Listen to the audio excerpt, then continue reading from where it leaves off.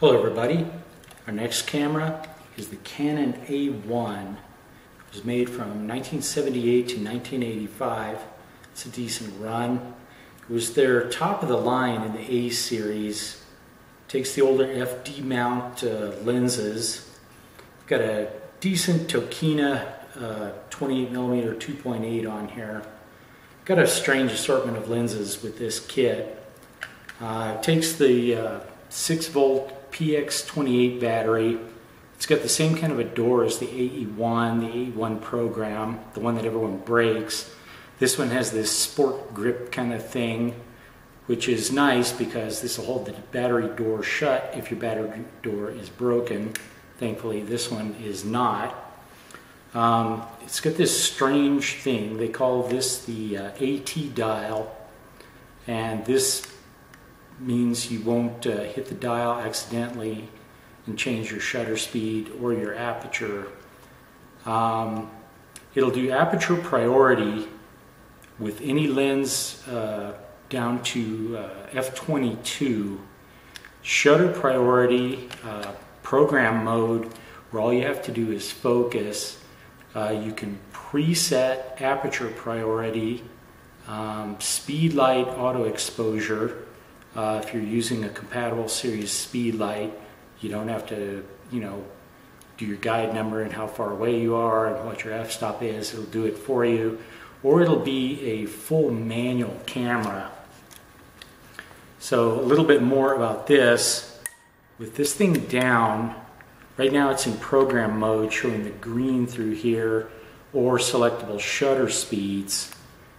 If you move this dial, I can move it, then it moves the dial over, and now it's showing f-stops, which will be controlled by the camera body. The shutter is electronically controlled, horizontal, it's cloth shutter, 1/1000th of a second to 30 seconds, plus bulb and electronic flash sync at 1/60th of a second. When you're in aperture priority mode, the shutter speed is continuously variable. That's nice. The Minolta XE7 had that, of the cameras that I've done. This is the main switch, L for lock, and then A to turn it on. This is also where you select 2 or 10-second self-timer. It does a center emphasis averaging meter. I'm not sure exactly, what percentage of what's visible in the viewfinder it's using. That's what the manual says. In the viewfinder, it uses 7-segment LEDs along the bottom. It'll show you your shutter, your aperture, again if you're using a compatible speed light, whether the flash is ready, over/under warnings. For doing long exposures, this switch controls whether that will actually show in the viewfinder. There's a viewfinder shutter as well. And then the button at the center of that switch, that's your battery check. It lights up this red LED over here. It'll do multiple exposures. If you set this and you wind it on, it will cock the shutter without actually advancing the film. If you're using an older lens or an adapted lens, there's a stop down lever right here, and then this button is an exposure memory.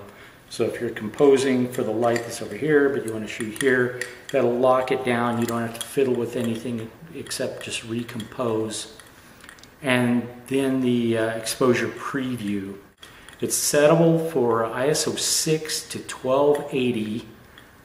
This little silver button here locks the film speed dial so you don't hit that accidentally. And then this side is exposure compensation, plus or minus 2 EV in, I believe that's third stop steps. And again, that locks, that uses this button. This is an amazing camera. It pretty much can do everything except focus for you. This thing is in great shape.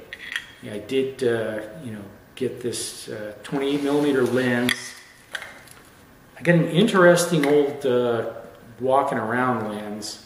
This is a Canon made lens, 35 to 70. It's f4, it's not bright, but it's f4, you know, if you want to have it that wide open all the way through the zoom range. So that's kind of cool. I shot with this a bit. It's a nice lens. I did score a really nice speed light with it. This is a 199A. It's made to work with this camera. Obviously it has, you can adjust it all the way straight up. There's click stops, but you can adjust it anywhere. It has this diffuser for when you're using wide lenses. With this camera, you can put it on there and pretty much forget it. All you got to do is set your film speed on it. And I got lucky, that one's in really good shape. Kind of a bizarre assortment with this kit. I got the 28, the Canon zoom, got this Chiron zoom.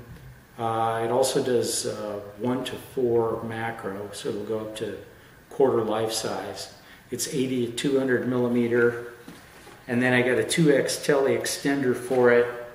Nice bag, cable for the shutter. So it's a decent kit. I've gotten some really nice shots. One thing that's really fun with this camera, listen to the shutter. That's the sound effect that everybody uses. Anyway, I ran a roll through it. I'll probably run some slide film next, so the second set of pictures won't be up for a while, but I'll see you then.